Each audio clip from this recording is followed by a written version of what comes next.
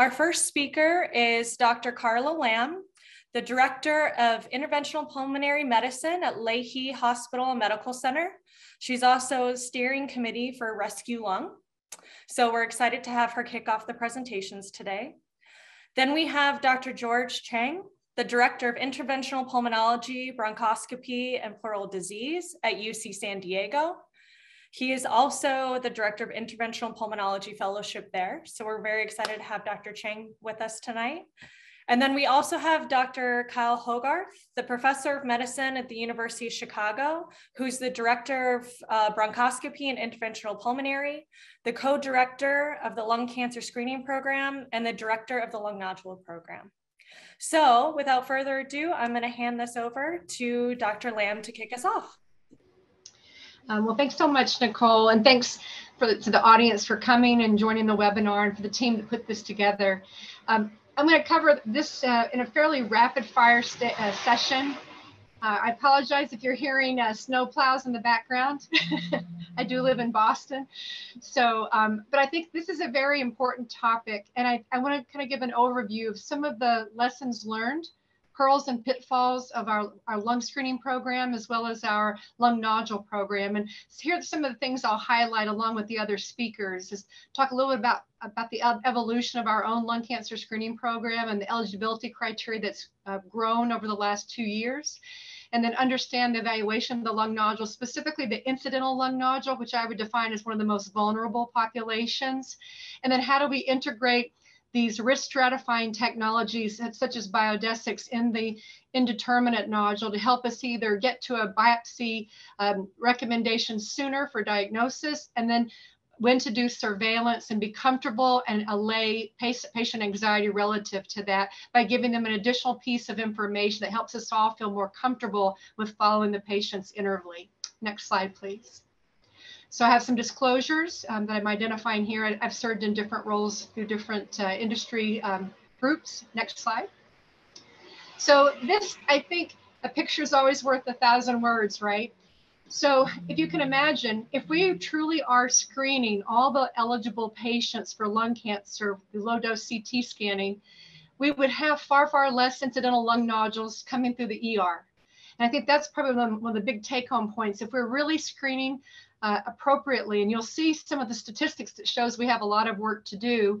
We've been screening at Lahey for the last really 11 years. We had one of the largest, outside of the NLST, one of the largest lung screening programs in the country. And we've learned a lot of good lessons, which I'll share with you. But I think there's nothing else more impactful at any kind of screening that we do from head to toe than that of lung screening with CT scan in the appropriate patient. Next slide. So I think this is just important to make sure we're all on the same page. You know, the change in the criteria is significant. March 2021, the USPSTF recognized a younger age population. But let me be clear, the NCCN from day one recommended screening, and they called it Group 2 back in 2011, 2012. And it was the younger patient, age 50. We actually screened in our Lahey program from the very beginning the classically known Group 1 NLST and the Group 2 NCCN that recognized the younger patient with a lesser tobacco history. And even early on, we found the same incidence of lung cancer in that younger population with a lesser PAC year. Just to even clarify, there's actually 3 criteria for third-party payers and Medicare, which they've agreed to consider eligible for lung screening, and that's age 50 to 80. 20 PAC year tobacco history, and quit less than 15 years. But let me tell you that we've always been pushing back on that third criteria.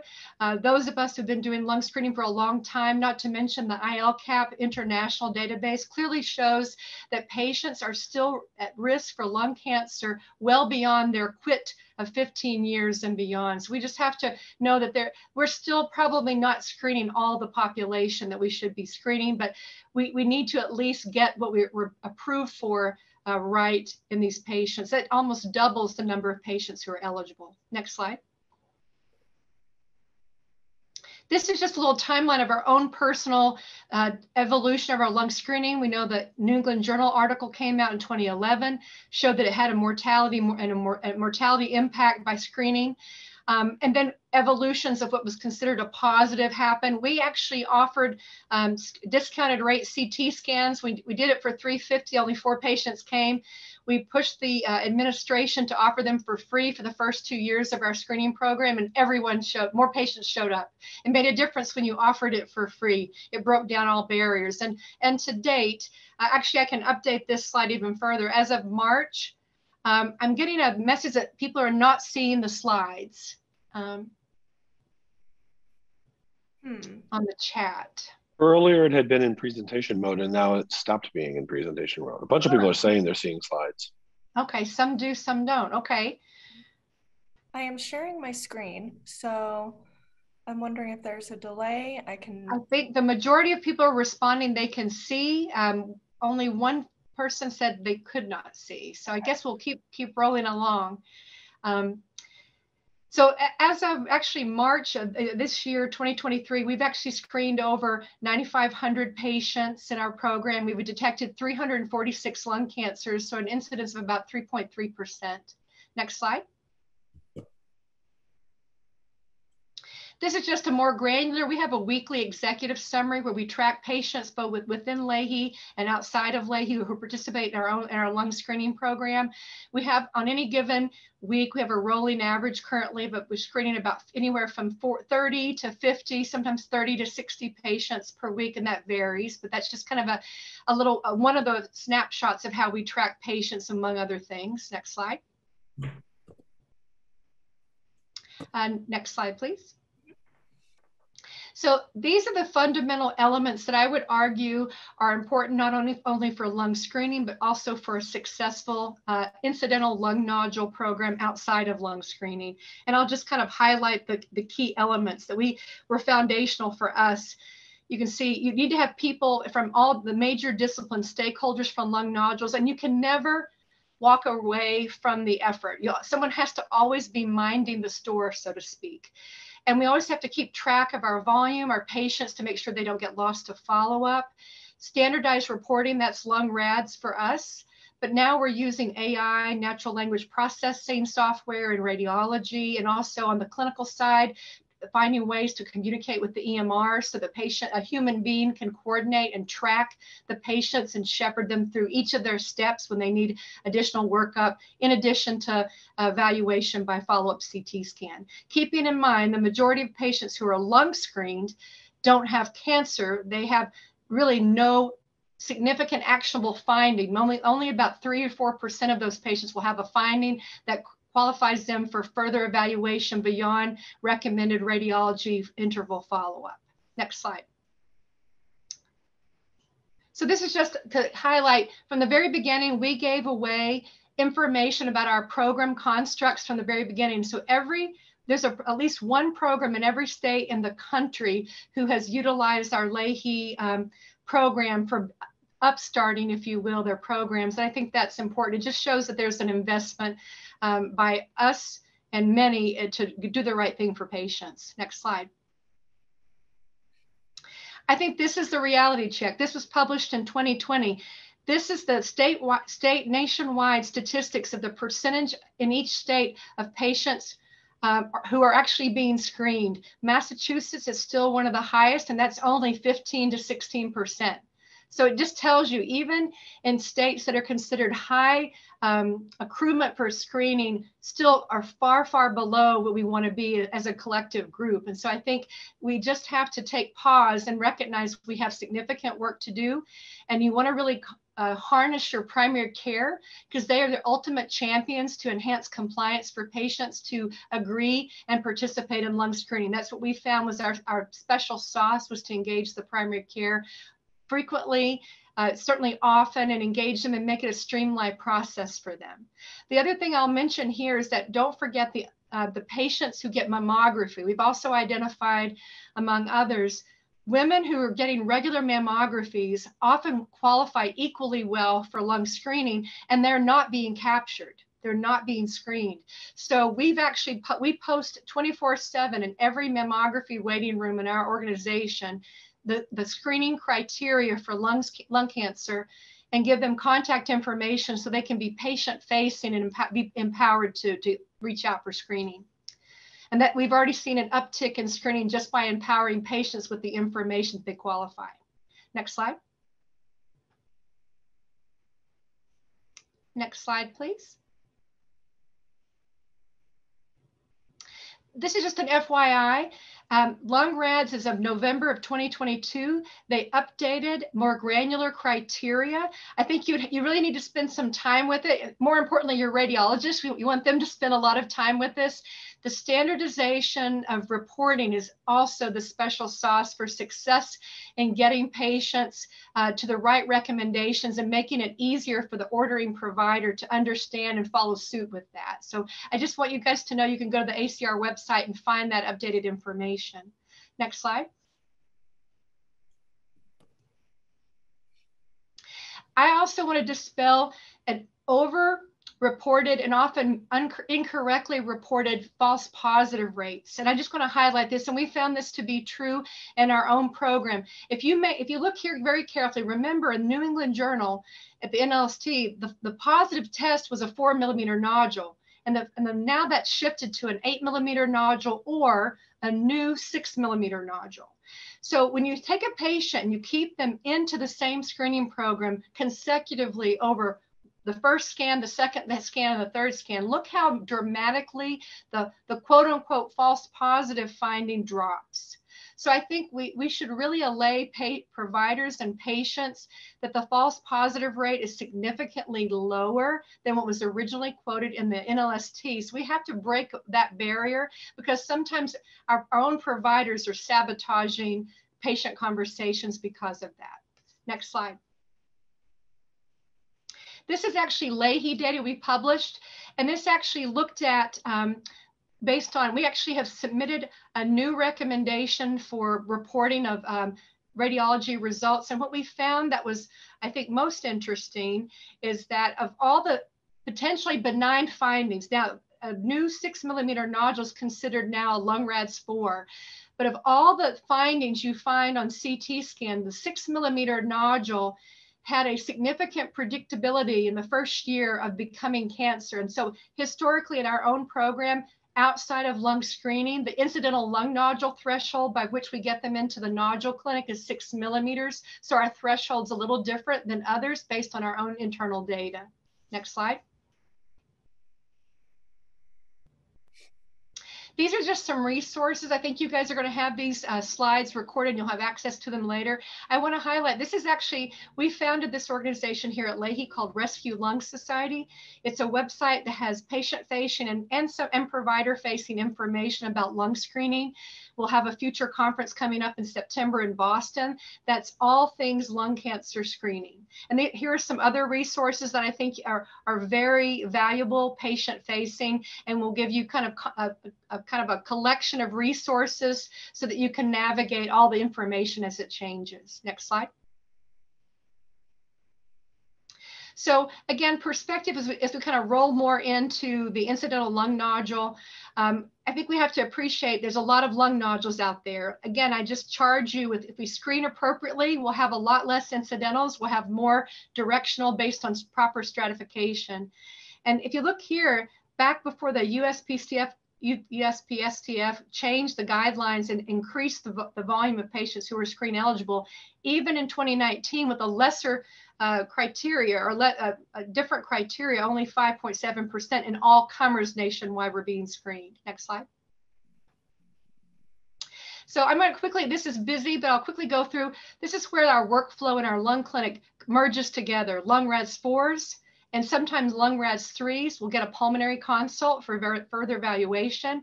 And also the incidental lung nodule, we have a systematic way using a nuanced software to identify the denominator of lung nodules and all of our CT imaging in our organization.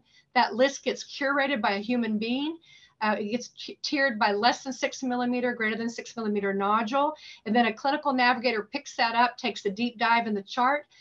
I'll show you in a moment some inclusion criteria for the incidental nodule. And those patients, we pinned an order in Epic to the primary care for a lung nodule consult visit and a CAT scan if appropriate. And that also empowers us to tell the patient that their primary care has been communicated with and they are on board with the effort. And that has markedly enhanced our compliance rates for for patients coming for the first time to a lung nodule clinic in a process and people who they've never met.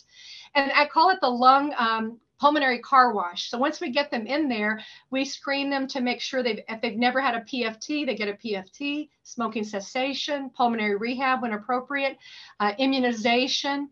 And then we begin to stratify their nodule, especially if they're outside of lung screening, to see where can we use a biomarker or some other minimally invasive or non-invasive way to further stratify them, to either follow them carefully with CAT scan versus move on with a biopsy. Next slide. This is just a more granular workflow about what our clinical navigator does within our system. And we have plenty of non-Lahey patients who come through our ED. Our ER physicians have been charged with communicating to the patient if they have a nodule incidentally on their scan, give them a written report. A letter goes out to patient and their non-Lahey primary care to at least try to launch the loop so patient and provider are aware that a nodule is incidentally picked up in an ED setting to help move them along, even if they're outside of the Lahey system. Next slide. I think the key here, this is a slide just to remember, we need to move on reliably to software that allows us to enhance our detection rate among radiology for scans that have nodules in them, report them in a standardized fashion outside of lung screening when that happens, and then track them in a systematic way using software that communicates agnostically with any of our EMRs and helps really populate these red flags of patients who've been no-shows or missed appointments. Next slide.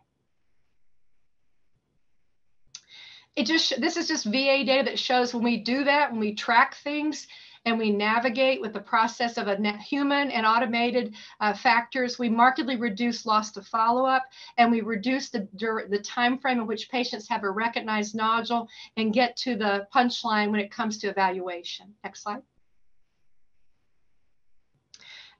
These are just slides. I'm going to click through these next couple of slides, Nicole, because they're just informational about the incidence of lung nodules in the interest of time. Next slide. Keep rolling. Next slide. Next slide. So this is actually, if we can go back, I want to see the inclusion criteria. That right there. So this is the CRICO safety net we've built for the incidental lung nodule. We created criteria in which we capture these patients in the safety net, and when can we release them from the safety net. And this is agreed upon system-wide, and we're in the process of implementing this among multiple institutions. Next slide. I think this is where, when we think about stratification, I think it's really important to acknowledge the Brock calculator performs really well in the lung screening population and the incidental nodule. Again, think about the patient who's had a tobacco history, the radiographic characteristics with the Mayo calculator, and Brock calculator can be used. The Mayo calculator is often more commonly used among validated nodule calculators for determining risk. And this is where we start talking about the integration of a biomarker pathway or panel. Next slide. This is what, again, the VA model. Actually, that's perfect. We can go right into that, Nicole. Next slide. So this is, again, I think the thing that's a head scratcher for all of us, I mean, we're good as clinical providers knowing who's high risk, and for the most part, knowing who's low risk. We sometimes outperform the calculators, and I think we have to remember that. But we all know that, do we lose sleep a little bit about that intermediate risk nodule patient? And the patients may lose sleep. Some do, some don't. But the bottom line, how can we do better beyond just the size of the nodule, the radiographic features, popping in a calculator? How can we either move to biopsy appropriately so faster, or when can we sit tight and watch and wait with surveillance? And this is where I want to give you a context in which you might consider using the Biodesix biomarkers and other things that are coming around the pipeline, but just to give you a context for that. Next slide. So this is actually a clinic patient of mine, patient who came in. He actually had the CAT scan in the ER. He became a patient of mine, I should say. I didn't have him as a patient until he came through the nodule clinic, but he had this CAT scan for chest pain in the ER. You can see right up below, kind of irregular nodule. It's kind of hard to put a handle on it. It's not perfectly round, but it certainly fell into the indeterminate or intermediate risk in a patient. He had no prior history of cancer. His pack year history is about 14, 15 pack years. So this might be the patient you might consider, can I up my ante and refine his stratification beyond what we currently have? So, and I'll kind of walk you through the generalities of the Biodesix CDT and the XL2 and kind of give you a context for when you might consider that. Next slide. So I'm going to focus on the part on the left of the screen, the Nodify lung. You go in with your risk assessment. I'll tell you which patients you might want to consider thinking about utilizing this test to help you with decision making. And then how do you use the CDT? When do you use the XL2? Next slide. So I've already kind of alluded to we don't want to take people to biopsy if they have benign lesions or surgery, more importantly. Next slide. So here are the basic fundamentals you have to have. You need to have a nodule that's 8 to 30 millimeters in size. They have to be of a certain age, at least break 40 years of age. They can't have had a non-lung cancer less than 5 years from the time you're thinking about testing. And they really do fall based on using a Mayo calculator, for example, at 65% or less. And for the XL2, certainly 50% or less. Next slide. So again, think of the CDT as more of a rule in, and I'll tell you why in just a moment. Think of the XL2. It can be used in tandem with the CDT, but think of the XL2 as a ruling out. Shifting to benign is the XL2 potentially, shifting to higher likelihood of malignancy for the CDT if it's positive or if it's elevated in terms of percentages. Next slide. Just keep clicking through that if you would, Nicole, to kind of manifest the whole slide. Thank you. So again, if you do a pretest probability and they're following the indeterminate range, and you do a CDT and it's positive, now it doesn't mean invariably that they have cancer, but it certainly pushes the significance of doing something more actionable and when you have a conversation with the patient and making it clear that it doesn't guarantee with complete certainty, but the predictive value for this is high. And we'll certainly answer questions after the presentation in the chat as well. Next slide.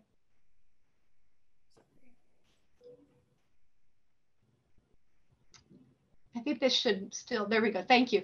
So I think this is an important slide to really kind of talk about what these tests really are. The CDT is blood-based autoantibody comprised of 7 of the autoantibodies that are present when you have a likely malignancy circulating. Very specific, pretty high positive predictive value. Secondly, the Nodify XL2, it's blood-based protein assay. It's a ratio of 2 proteins, which I'll dig deeper in just a moment, has a very high sensitivity and a very high negative predictive value. Again, CDT, think rule in for malignancy. XL2, think ruling out. Next slide. This is just a little bit drill down about the different autoantibodies that are being tested for in that test. Next slide. And then when you think about the panoptic, this is where these were high prevalence population for lung cancer when they were testing the CDT and identified that it performed in this higher prevalence group of lung cancer prevalence with the CDT in terms of a ruling in test. And next slide.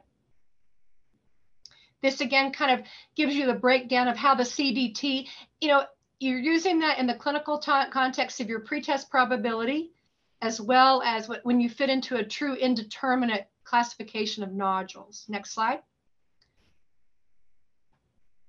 And then this is just an example, again, as the things that I mentioned. You may have had a pretest probability that was indeterminate, but the CDT kind of ratcheted up to a threshold where it puts you in a higher risk category where you'd have more of a conversation to think about taking a biopsy or do something more actionable beyond surveillance. Next slide.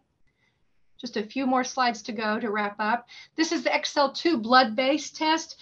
Again, it's going to be a ratio of the 2 proteins, and it shows that the LG3BP actually has been noted to be significantly elevated in patients who have malignancy, where the protein C163A is found in macrophages and more associated with inflammatory changes, not malignancy. Next slide. And this is kind of the breakdown describing those different factors in the XL2. Next slide. And again, another test with 2-year follow-up in panoptic. How did it perform in terms of truly being truly benign?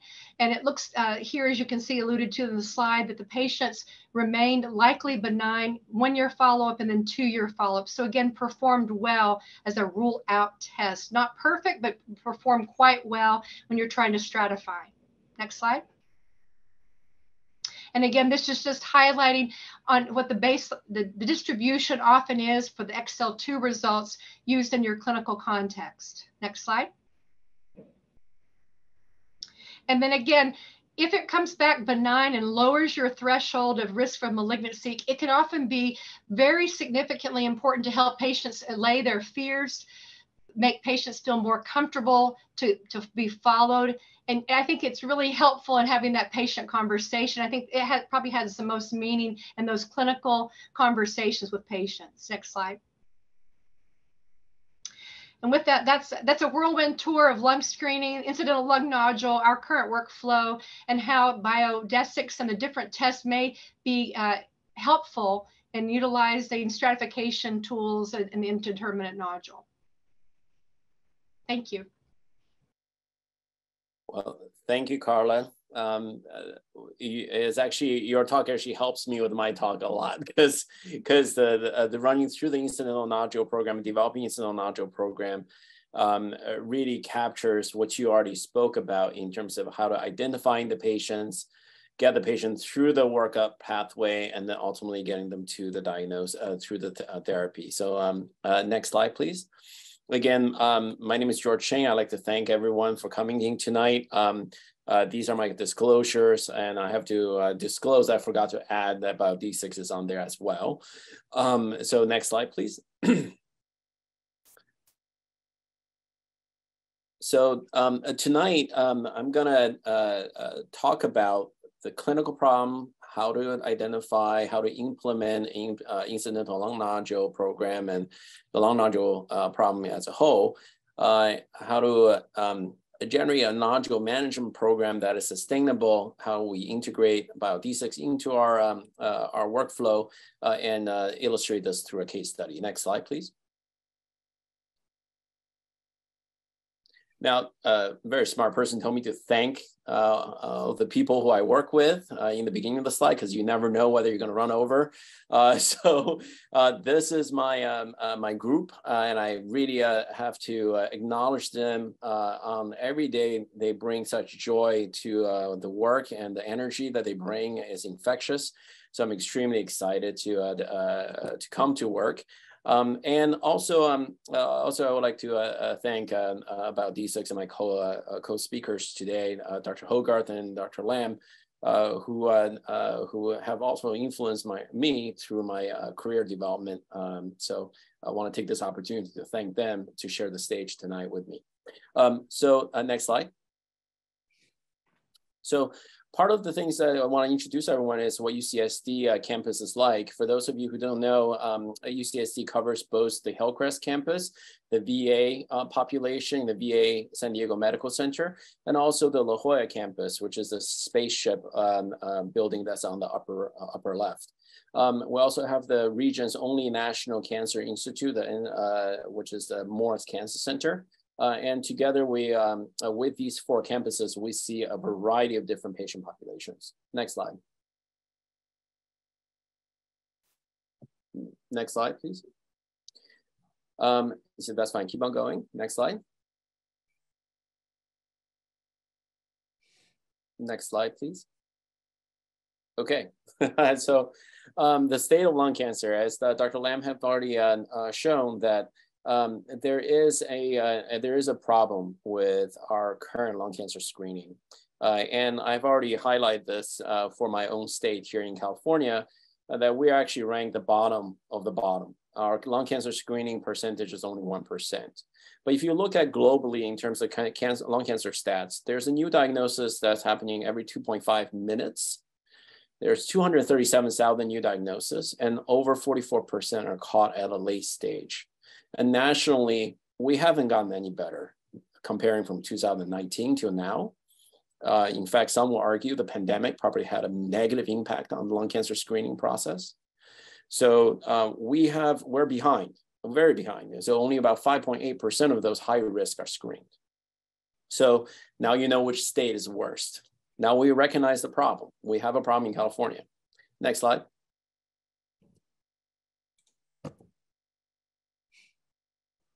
So with lung cancer, with a patient with lung nodule, and or any patient with lung biopsy candidates, they often face a suboptimal pathway for screening to diagnosis to treatment. Prior to confirming diagnosis with this recent publication, the authors noted that of a large cohort of patients, they on average undergo 1.7 biopsies before they can reach a diagnosis. Next slide. And often, this is a typical care pathway that our patient go through. You either go through an incidental finding or CT scan for lung cancer screening, go to your general practitioner, who then subsequently refer them to either oncology or pulmonology, who then refer farther to your local experts in terms of biopsy, either interventional radiologist or interventional pulmonologist, who then may refer to each other because they had a negative biopsy, and ultimately, patient undergo 1 or 2 biopsies before getting a diagnosis. Quite convoluted, if I may say so. Next slide. Now, if you look at this, our patient population who we serve, 46% of our patients often require more than 1 biopsy. And this is, again, large data. And this adds about 90 days to the patient treatment pathway, meaning from the diagnosis to actually delivery of therapy. And next slide. And this comes with more than just the cost of delay of care, because 13% of the cost of biopsy is related to the biopsy complications. And if you look at what's the cost of the patient to the patient who undergoes various procedures to get the biopsy, whether that may be a TTNA, a transbronchial biopsy, a navigation bronchoscopy, or a surgical biopsy, you'll see that with each additional procedure, the cost goes up. And this is before we get to therapeutics. Next slide.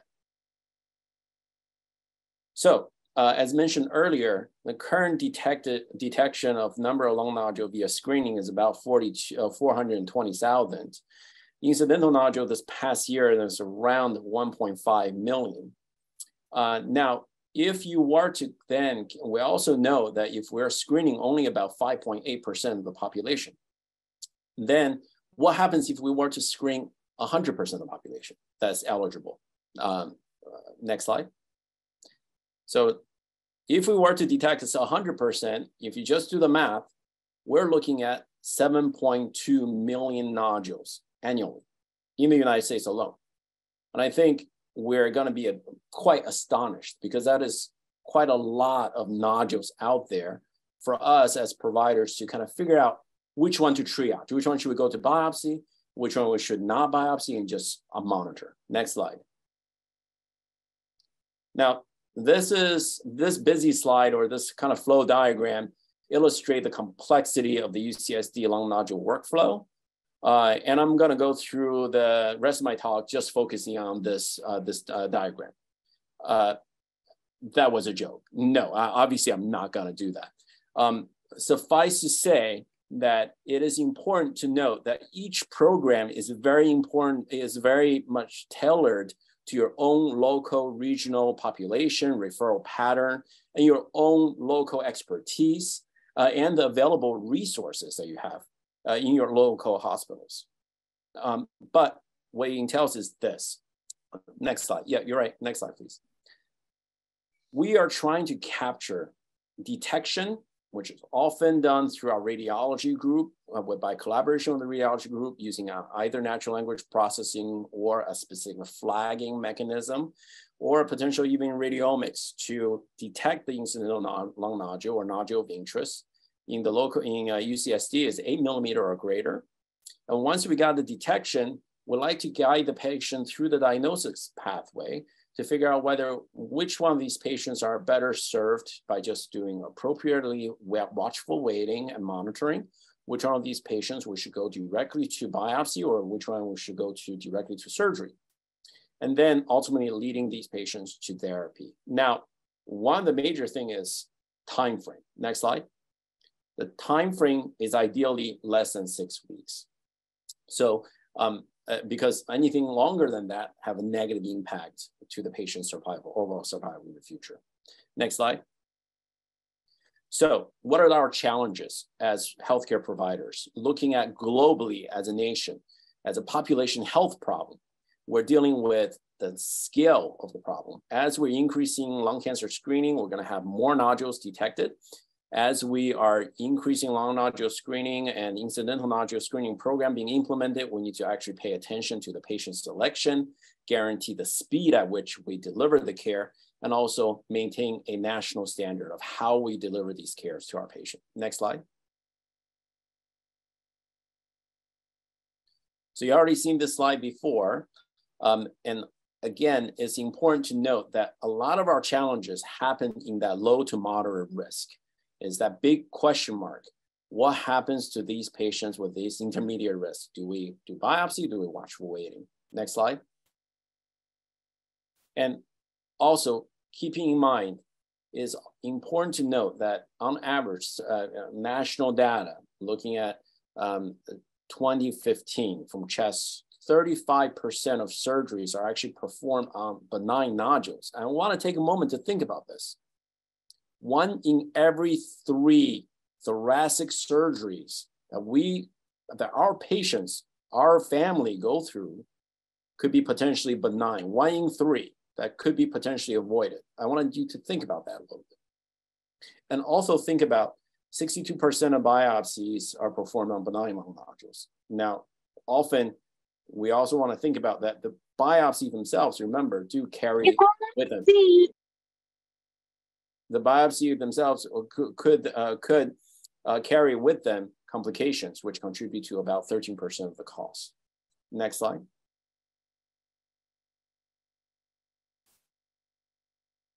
So let's take this case I just saw in clinic about a month ago.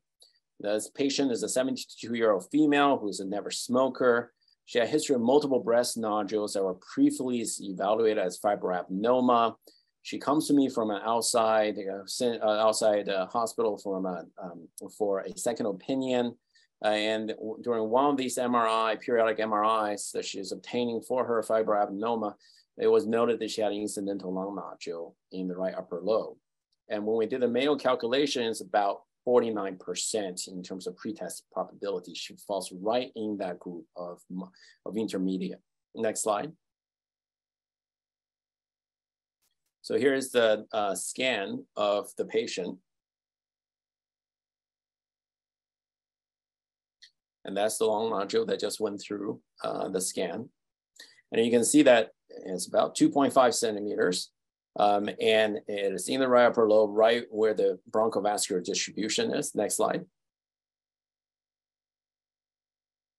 Next slide, please.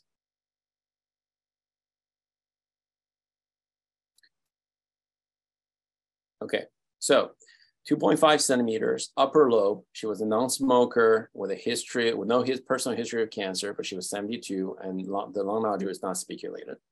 And when you're putting these criteria, it comes up with a 49% based on Mayo Clinic model. But we did decide after discussion with her that she wants to know if there's any other way for us to help her to make a decision. So we said, let's send the XL2 study. As you heard before, is a rule out study. And her results came back to about 6%. And with this information, we said, well, let's wait a little while. Let's watch this and let's have a follow-up CT scan. Next slide. And here's the follow-up CT scan about 6 months later. If you can play the video, please.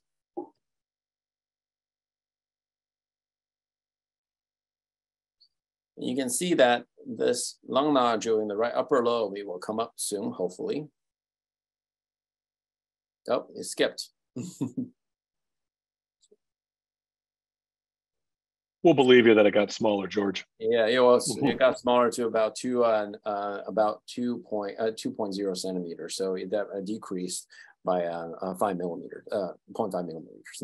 Next slide. So because of that, we decide because the Biodesix test that we used in our workflow, and because of the discussion that I had with this patient, individualized to this patient's preference, and the follow-up CT scan demonstrating that the nodule have reduced in size, we were able to avoid an unnecessary biopsy procedure. The patient was extremely happy about her results and how we manage her lung nodule. So the take-home point here is that there's a lot of lung nodules out there. And especially locally where I practice, we see a lot of fungal related disease that generate lung nodules. So having a test like this, like Biodesix, helps us to stratify our patients, guide our management, and allow us to take on the increasing volume of patients that need to go through our clinic. The pretest calculation models are limited, and using the notified studies can also help us to stratify our patients further. And just also keep in mind that benign biopsy procedure is not necessarily benign, right? In the future, we hope to integrate lung IQ and NGS testing in my practice. And I think I'm going to hand this off to Dr. Hogarth, who's going to tell us a little bit about that in the next talk. Thank you very much. Thanks, George. All right, so I'm going to echo briefly what George and Carla said in two ways. I think the first most important thing to remember is because diagnostic yield is so important, relatively speaking, it is easier to diagnose cancer than it is to definitively prove benign. So when you use the Notify test to eject all these benign cases that already are unnecessary biopsies, as a happy byproduct, you look already as a better bronchoscopist. But on top of that, word spreads rapidly that you are the thoughtful nodule program and your volumes go up. And I can share internal data with anyone who wants it to show you the growth of the University of Chicago program that's come for many different reasons, but on top of it has come from our use of this Notify test as part of our evaluation with these patients to have a thoughtful discussion. It's become such an integral part that for us, it's part of our smart set that we order for all nodule workups, including, of course, infectious things, histo, blasto, et cetera, cocci. And then we add this because we want this as part of our overall evaluation. The second thing about this test is I think what my two colleagues also highlighted, this is not an absolute any more than your radiomics or your clinical experience is an absolute. There are no zeros and there are no 100s, right? Only SIF deal with absolutes. And so, sorry, I had to get my inner nerd in there. So the truth is you use this test as another piece of data to have that good discussion with the family about what is the best approach to manage your nodule. Nodules have become their own specialty. It's a specialty now, I think, arguably within pulmonary and even within interventional pulmonary. And so we need to arm ourselves with as much information as possible to have intelligent discussions. But what now I've been asked to do is to move past that. We've already found a nodule, we've already biopsied it, or somebody presented with advanced stage, the classic lung nodule / lung mass, but also big, bulky lymphadenopathy, bone mets, et cetera. We all know it's cancer, but we need to actually go prove it's cancer and then get the ball rolling on therapy. So that's me. Nicole, next slide, please. I didn't bother to put a disclosure slide because I don't have enough time to go through my disclosures. As those of you who know me, it'll take up the rest of the night. So let's talk about IQ lung. Next slide. So IQ lung is what we send as soon as we know you have a cancer. So the whole point about this, nope, one more, go ahead. Go ahead next, there it is. So I love this, it's a silly quote from Dr. Piento, but ask not just what the cancer is doing to you, what are you doing to the cancer? And the real purpose of that is, what is going on inside from the tumor itself? What is it shedding? What can we pick up? But at the same time, what is the host doing? Because what can I learn to help preserve tissue for future testing, to not waste it on unnecessary molecular testing when I can get that answer quicker from the blood? And the key here, if you take nothing away from tonight's talk, this part of it, realize that you can get answers about what to do about your patient's cancer rapidly. And in the competitive world that we all work in, and especially in bronchoscopy, where a lot of our money is built on downstream revenues, we have to keep you in the system. And if you go to my competing hospitals, because they can offer chemotherapies and targeted therapies and immunotherapies quicker, then the whole profit margin of bronchoscopy disappears. I need to keep you within my system and not let you go anywhere else. And I'm going to do that through rapid evaluation of the nature of your tumor and get you plugged in correctly. So next slide. This is important because this is the sad reality. Have you asked yourself, why do drug companies advertise chemotherapy on public television, like on regular channels? Seems stupid, right? I mean, what's the probability that an oncologist is watching TV? They're not. They're trying to tag the patients. The reason they're trying to tag the patients is that a significant amount of people begin first-line treatment for their cancer without having any understanding of what's going on molecular-wise. And we all know the coolest thing that's been going on in lung cancer has been the better ability to treat these patients. So it's absolutely pathetic that our patients, your patient, right? You diagnosed them, that this patient's going on now and half the time doesn't even know the nature of their tumor. And then what does happen, of course, sometimes we don't have enough tissue. Now that's not always, quote, our fault. There are scenarios where there was an unstable patient. You got just enough to make a diagnosis and anesthesia says, get out. So then you don't even have enough tissue, and that does happen a lot. Of course, it also happens in scenarios where a needle biopsy by your radiologist gets done. And there's a lot of time wasting. Now, look, we can fight and argue over what's the true risk of spread in the 26 days of a early stage cancer to a more late stage cancer. But honestly, the 26 days, you tell me I have cancer, I want therapy to begin yesterday. And I'm sure as hell not waiting 26 days for you to get off your butt to treat me. I'm going to go doctor shopping rapidly. Next slide. And I'm not alone. This is actually the sad state of affairs across the United States and the US Oncology Network on prior to initiation of therapy, standard of care, looking across mutations, not done very often. And so, fine, I hate to say this, but our oncologists are dropping the ball. So this is my patient. And I am the person who found your lung cancer, diagnosed and staged your lung cancer. I'm going to be the guy that also then immediately and rapidly works up what molecular signals you have so that I can gift wrap you to my oncologist ready to rock and roll. Next slide. So that, go ahead, keep going. So that's where this comes in. This is the whole IQ lung testing suite. Next slide. Go ahead. 3 days. So when we, right here, a pulmonologist, me, I do your bronch on a Thursday. I diagnose your late stage, whatever. Let's just make you a stage 4 adeno-CA. We draw your blood right then and there. It gets shipped out that evening, overnight. So it arrives in Biodesix's labs by Friday. By Monday or Tuesday, I already know your results. You're not going to see final path until Tuesday at our site. And by Wednesday, you're seeing oncology. And they already know what mutations. And if the oncologist decides to draw blood and send it through various NGS testing, that's going to take 7 to 14 days. So that first visit's already pointless because you got to wait at least 2 weeks till you can begin therapy for the cancer that you already know.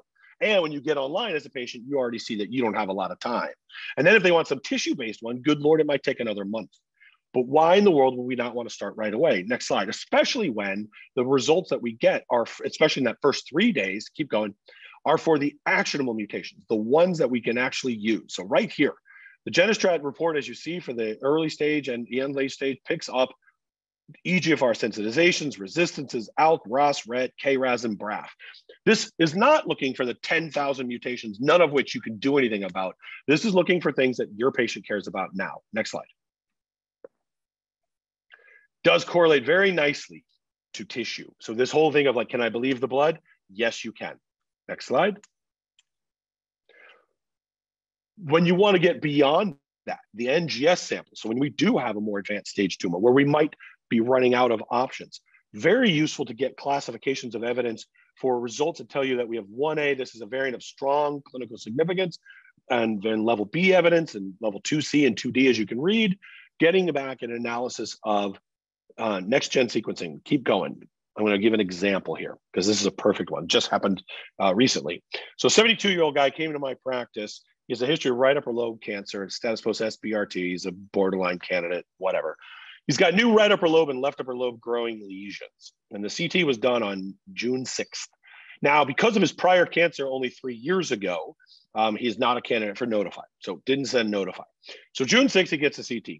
Oh, sorry, June, not that. I guess I'm dyslexic. He gets it February 6th. February 6th, he gets a CT. On February 7th, his primary tells him, hey, you've got 2 new scary looking things. And he emails our group.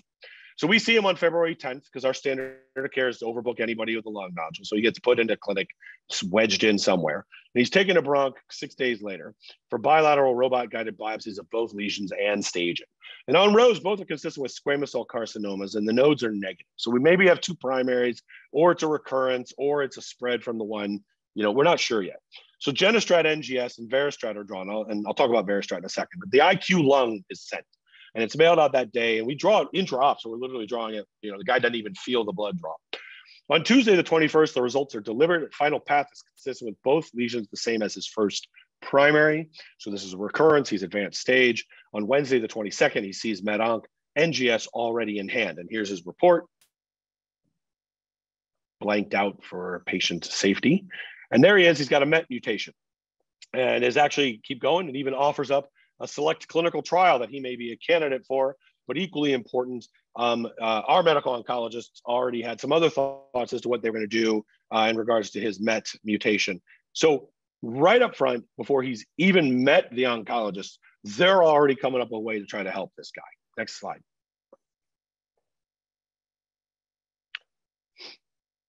We also sent Veristrat, which came back as Veristrat good.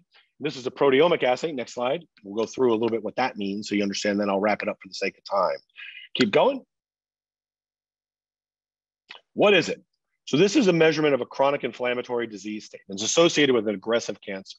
The Veristrat pores status is present in all stages of disease and all different performance statuses. And it becomes actually, sadly, a very strong predictor of a bad outcome, at least if you do what at the time is still considered standard of care. So Veristrat to us is extremely valuable to push our oncologists to try something different. And in certain patients, especially ones that are extremely comorbid conditions, it allows me, the pulmonologist, to have a frank discussion about outcomes and to talk to the family early on about palliative care, et cetera. These results, so like I said, are independent of ECOG, mutation status, PD-L1 treatment choice. And results come within 36 hours. Keep going.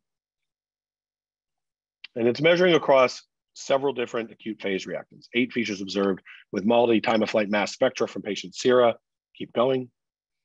And if you want to learn a whole lot more, I guarantee you the med science people from Biodesix would love to nerd out with you.